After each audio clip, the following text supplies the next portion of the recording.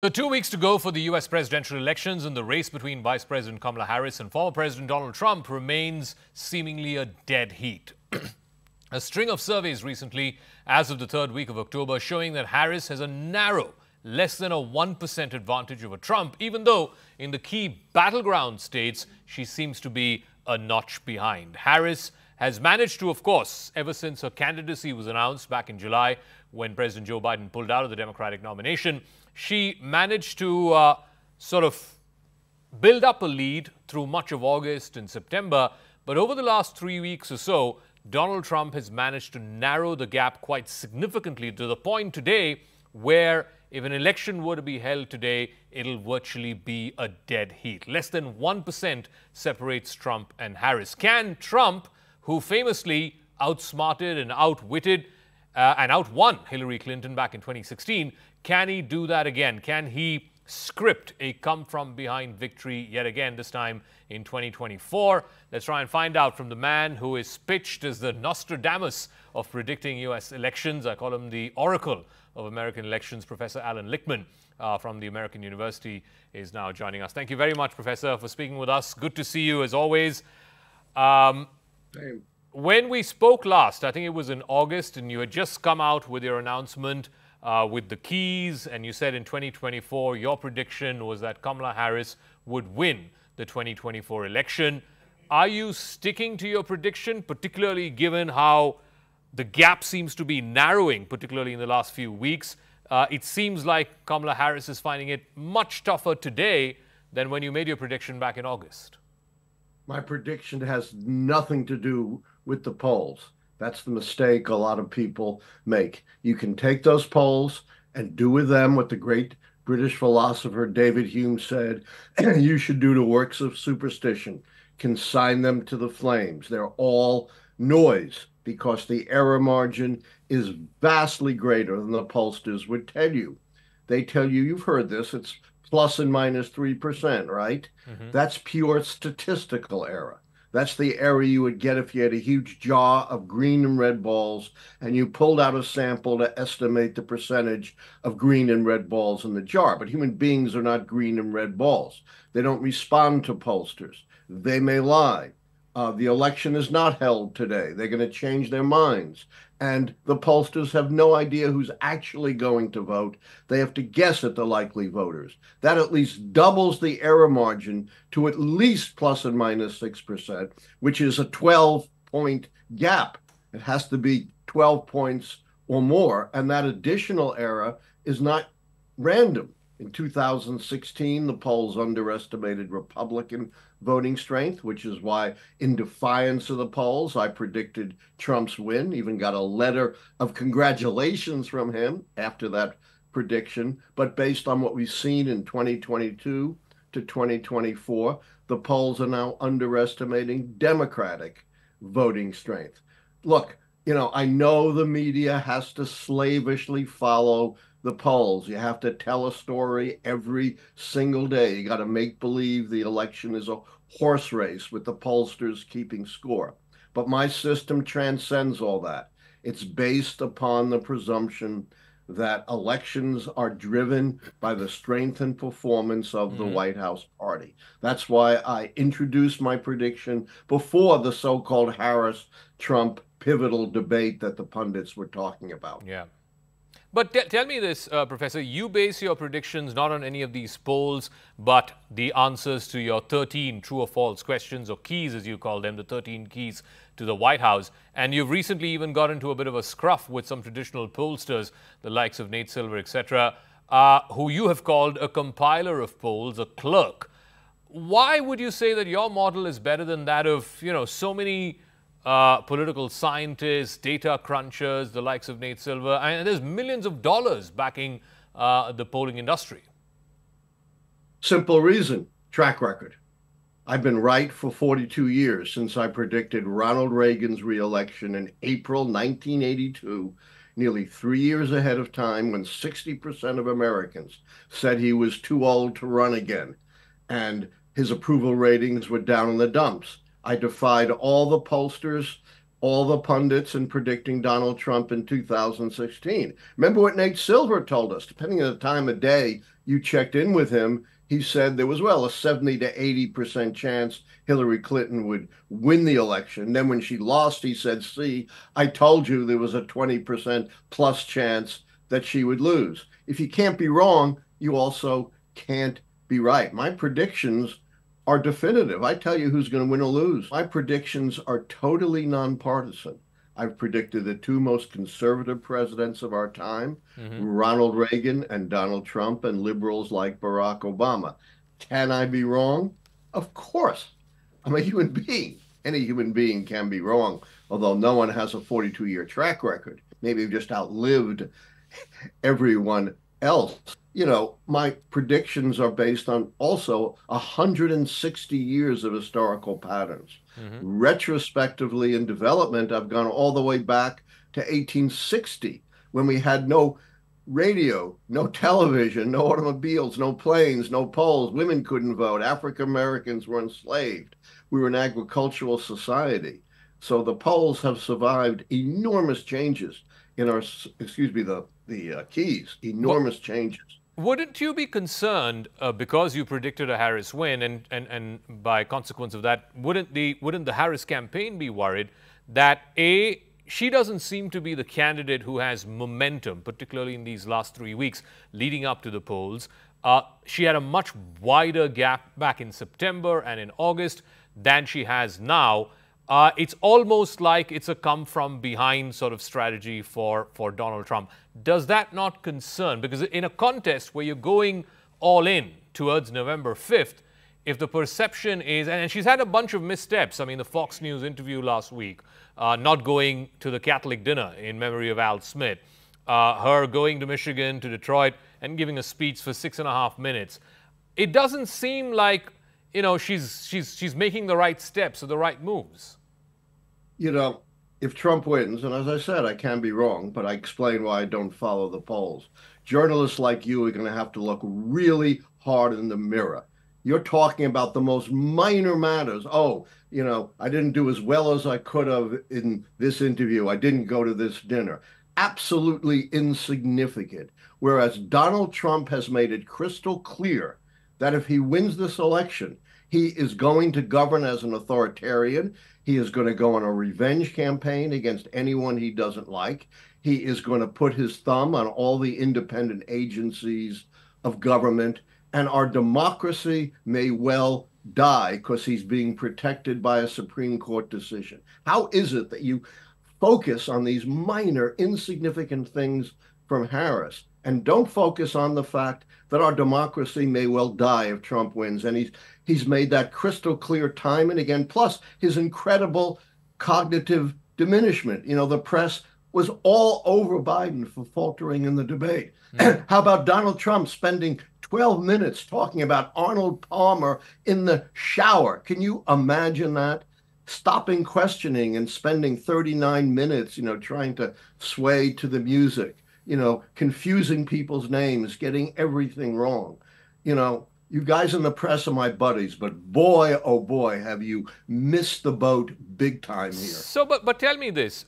These are important issues, and no one is underplaying or denying the importance of those issues, whether it is Trump's seemingly cognitive decline, whether it is, you know, him putting democracy on the ticket, as the Democrats are alleging, and so on and so forth.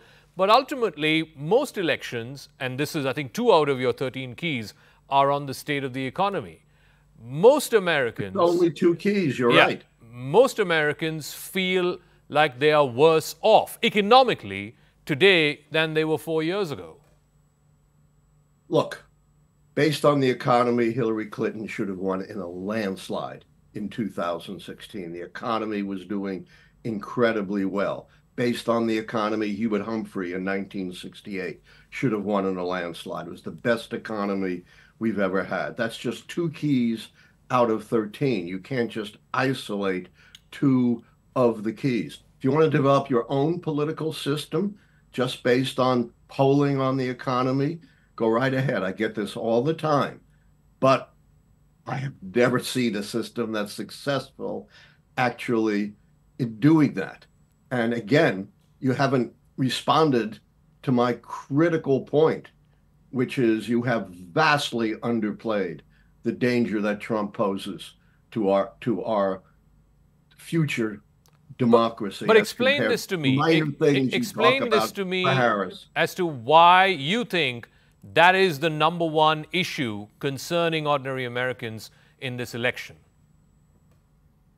If it isn't, the press has tremendous amount to blame. You're going to need to look in the mirror if Trump wins, because you're not going to have a free press anymore. Remember, his model is Hungary, where there is no free press and no free opposition. You're going to have to look long and hard in the mirror and explain why you failed to really, in incredibly important ways, point out the danger that Trump poses. You spent way more time, energy, and effort on Biden's faltering debate than on Trump's existential threat to the future of our society. Let me come down to the brass tacks. The show is called Sure. Brass Tacks, and that is ultimately the winner of the Electoral College, not the popular vote. The winner of the Electoral College wins the presidency, and that boils down to about half a dozen states. Again, what we are seeing is in the so-called blue wall states, Wisconsin, Michigan, Pennsylvania, which is a must-win for Harris, her leads were much more a month ago or 2 months ago than it is now. I mean, Hillary Clinton lost all of those three states going in with a 3.5%, 4% lead on election day.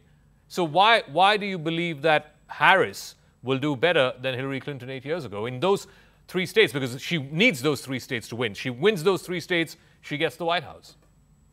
You're making the same mistake you made in 2016, going with the polls. At that time, going with the polls, the most eminent compiler of polls was not Nate Silver. It was the Princeton University Consortium, one of the world's leading universities, headed by the eminent Professor Sam Wang. And they gave Clinton a 99% chance of winning the election based on the polls. And Wang said, I'm so confident I'll eat a bug on national television if I'm wrong. And indeed, he did that, to his credit. So you can keep talking about the polls, but the polls have nothing to do with the keys to the White House. And as I said, the error margin is so great that these very close polls, as in 2016, one way or the other mean nothing. I explained in 2016 they were underestimating Republican voting strength because of the non-statistical unidirectional error. Now they're underestimating Democratic voting strength. So if you want to make predictions like Nate Silver, go right ahead. But that's not, let me finish. That's not what my model does. It transcends all that. Why do you say, and explain this to us in layman terms for our viewers watching, why do you say the Democratic voting strength is being underestimated in the polls this election cycle? Because that's exactly what's happened in every election in 2022.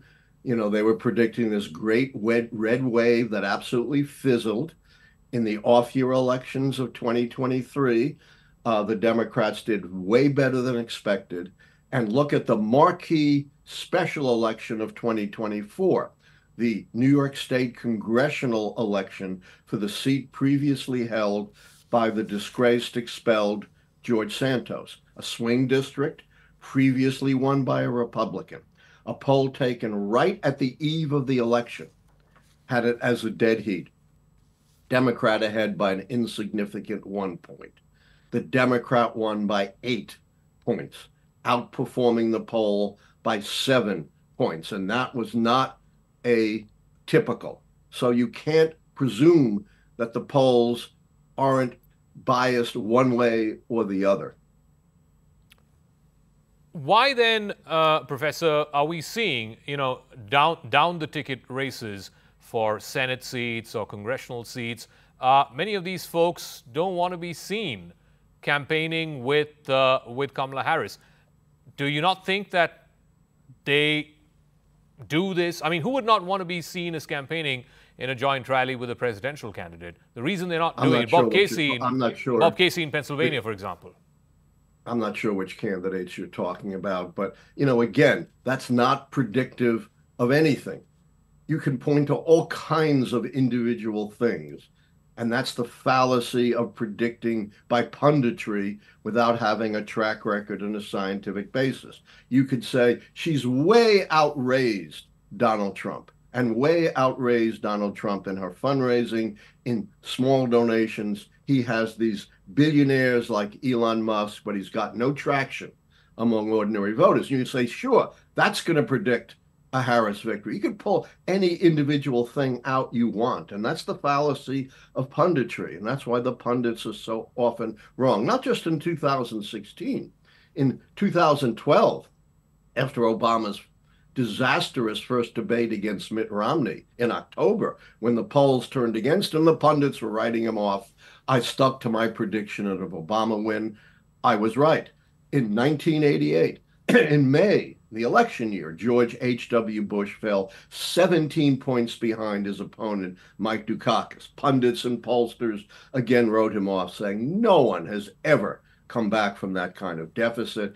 I stuck with my prediction that H.W. Bush would win, and I was right. I told you I predicted Ronald Reagan in 1982 when he was down in the dumps in the polls, and 60% of Americans said he was too old to run again. Okay, so final part of the interview as we come to the conclusion. Sure. I'm going to read out your 13 keys for true or false, and then we're going to see, if anything has changed between August, when you made your first prediction for Kamala Harris. No, I made my prediction. Let me correct you there. I made my prediction September 5th in the New York Times. I don't know if you've seen the video, but you should check it out. All right. I did not make it in August. So here are your keys. Key number one, incumbent party mandate. So is that a yes or a no for Harris? No. Number two, nomination contest. There is no serious contest for the incumbent party nomination. Is that a yes? Or, that's a yes. So that's one key. Incumbency, the incumbent party candidate is the sitting president. That's a no. No. All right. The third party, there are no significant third party or independent campaigns. We did see RFK Jr., but he's now supporting Trump. You don't think that's going to make a difference? Absolutely not. Okay. He's down around 1 or 2%, and just because he's supporting Trump is meaningless, and that's not the definition of the key. I've got to say, every single day, I get a host of emails of people saying they know better how to define my keys than I do. But my keys, if you want to use my system, you've got to stick to keys that have stood the test of time for 160 years. If you want to talk about some other way of looking at elections, I welcome it. I encourage it. But if you're going to use my system, you got to stick to how I define the keys. And by the way, none of these critics ever developed their own system. So let me run through the rest of them. Short-term economy, long-term economy. Both yes for Harris? Yes. Policy change, social unrest, and scandal. Yes. All three of them? Yes. Foreign or military failure, foreign or military success? Split, a no and a yes. And then incumbent charisma and challenger charisma? Incumbent charisma is a no, challenger charisma is a yes. So how many keys are a yes? And you say you have to get more than 7 to win? It's 9-4. It's 9-4. So Harris gets 9 keys, and therefore, as per the Allan Lichtman keys to the White House, she wins the White House. Okay. That's my prediction. Can I be wrong? Of course. There can be such cataclysmic and unprecedented changes that can overturn 160 years pattern of history. I'm not psychic Gene Dixon with a crystal ball. I'm not Speaker Mike Johnson, who thinks the Almighty speaks to him. The problem is you can't know in advance whether the pattern that's held since the mid-19th century is going to change. We will speak to you hopefully on the 6th of November, the day after the election, and see if the Allan Lichtman 13 keys to the White House still hold true, and whether your prediction of Kamala Harris winning the White House does indeed come true. Thank you very much in the meanwhile for joining us, Professor. Thank you. Great interview. Take care.